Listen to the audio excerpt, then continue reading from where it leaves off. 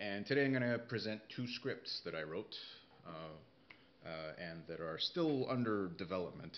Development has been slow, but they're still under development. So the first one is about FlowMaps. This, I think, is a very beautiful, excellent example of a flow map, and I can't achieve results this good, but trying to get there. I became interested in this kind of problem when a friend of mine during my PhD a little while ago asked me, "Hey Paulo, do you know any software that draws a decent flow map?" And I was like, "No, so I'll try making one." And then I tried looking into things. There have been some relatively early efforts by an important fellow named Tobler in the 80s and 90s. This was kind of the state of the art for a long time. It was a paper by some computer science people out of Stanford. But there really wasn't a whole lot until recently. Bernhard Jenny and his group started producing some pretty nice software packages that use force-directed movements of the flows to try to create a map like this. You see, the real issue is clutter. It's easy to draw lines on a map. That's not hard, but getting lines to not land on top of each other and produce incomprehensible spaghetti is the difficulty, right? So some of that has been written about. Some of Bernhard's, Jenny et al.'s work has been written about, and some basic ways of producing these sorts of things have been written about in, say, QGIS. There are some sort of hacky kind of ways people do it by drawing geodesic lines, for example, which have imperfections about how things appear on certain map projections. But this is beginning to become reasonably possible in that you can now, rather than just draw a simple line between 2 points, you can craft where exactly those flows go. My library produces something like this. So I wanted to make a library script. It's one Python file. I wanted to make a script that would allow me to produce maps like this, where the arrow can be thicker, wider, different color, what have you, to represent the magnitude, and it would also show you where things are going. And importantly, I wanted it to happen on any map projection. I wanted to be able to throw any, like this is a custom azimuthal map projection. I think I centered this one on Toronto, I'm not sure. So given any kind of map projection, can I get some decent geometry that will give me lines that don't clutter too much? I had a lot of thoughts about how to go about this. I was originally thinking about building custom azimuthal map projections for every arrow and calculating the geometry of that arrow and reprojecting it, but that's ended up being excessively complicated. And so I ended up settling on a relatively simple answer, which is cubic splines, which is a linear or a way of interpolating a line as it passes through 3 points. So fairly straightforwardly, I decided, well, okay, we have an origin, that's O, we have a destination, that's D. I can draw the straight line between those 2 points in the coordinate space of the map projection. And then I can decide to bisect that green line and build another line arbitrarily out here so that I get this point, and then I have 3 points, and then I can do a cubic spline in between them. Fairly straightforward.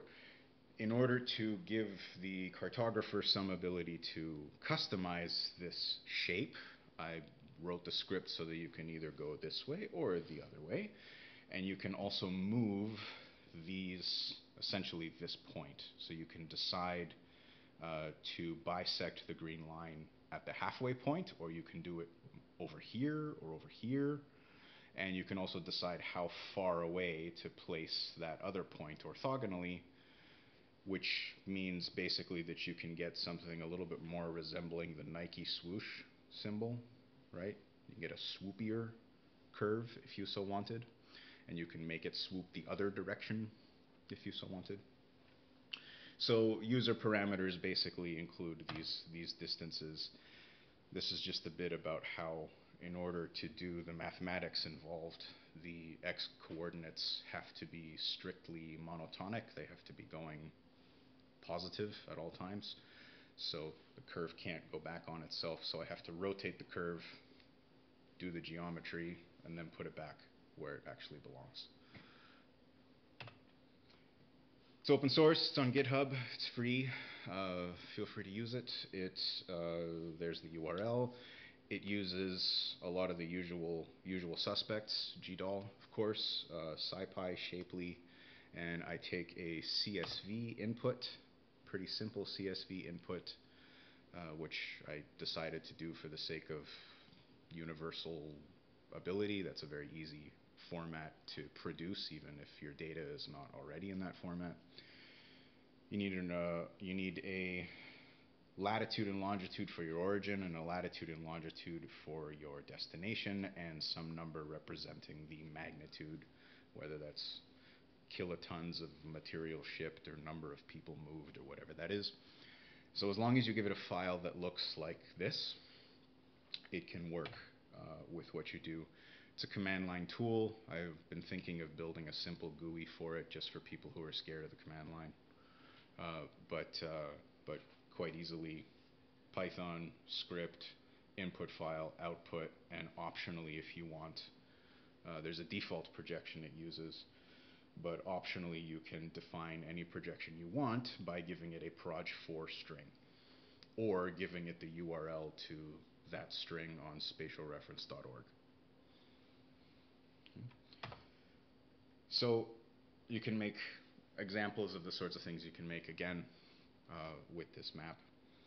It still suffers, like many other flow map, from if you have 200 lines, it's going to get pretty cluttered, and that's kind of a fundamental limit when it comes to flow maps and visualizing something on so much screen real estate. But another example of how you can do it on any projection you want, right? And the script basically just produces the arc, so several hundred vertices along this line. You can also decide how many vertices you want. If you want it low detail, you can make those a minimum of 3 vertices, but I think the default is 200. It produces the line, but then in addition to the line, I supply a QGIS QML file, which is a style definition file.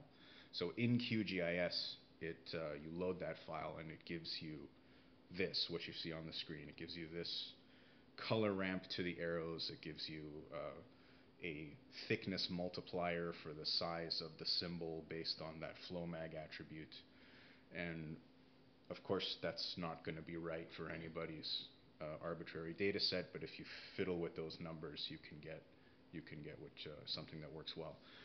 The output is, I think the script, if I remember right, will do GeoJSON shapefile and GML. So whatever works best for you, and then of course symbolize accordingly. FlowMaps. Thank you. Should I do the second talk, or should I take questions now? I think we can take questions if there are any. So are there any questions? Yeah, Peter? Yeah, no one else has a question, of course. First come, first serve, so. I was wondering, maybe it was just hard to see, but on one of the examples you showed, it seemed like some of the flows were also being merged. Or yeah, was that a visual no, artifact? They're not. They're Okay. not being merged, not in this. That would be nice to do. That significantly increases the complexity. So there have been people who have done edge bundling. That's a very common thing in some of the computer science stuff. I don't think it makes a good map, personally, as a cartographer. It's an interesting approach, but it doesn't produce something like this, right? Mhm. So I think we see, yeah, there's some kind of edge bundling going on in that top left there. And these folks have a branching thing going on as well. My library doesn't do that. I'd love to do that one day, but I haven't figured out yet how to do it. The other things I've been playing around with here is adding a Z dimension so that it's a vertical curve so that you can see it in AR, VR. That's pretty easy to do, actually, to make XYZ coordinates that also curve upward. But yeah, no merges yet. All right, thanks. I can do loud. I always do loud. It's for online. Oh, for online. Okay. Thanks for that, Paulo. And of course, as colleagues, we should talk offline and not in this meeting. Your work has one big assumption, and that these flows are one-directional. Yes. And in our FAO food transport network work, we have found that they are often not. Right. Food gets transported both ways, sometimes over the same links and connections. Right.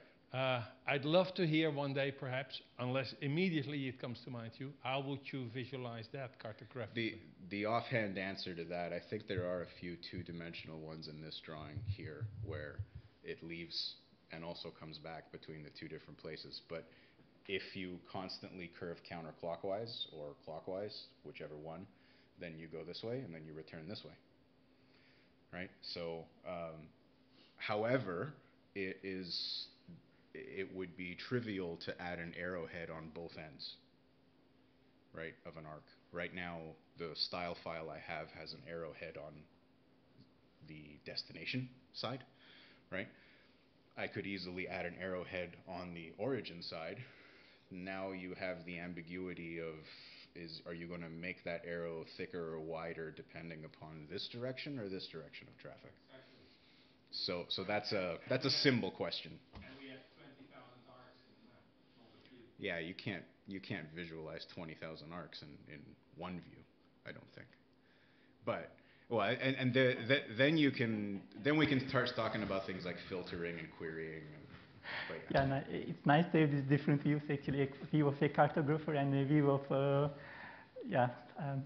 shoving around potatoes and carrots. Yeah, but that's the aim. Airplanes. Yeah, that's true. But it's nice there. So we have a coffee break to discuss further. Okay, thank you very much for this presentation. And again, the floor is yours for the second one.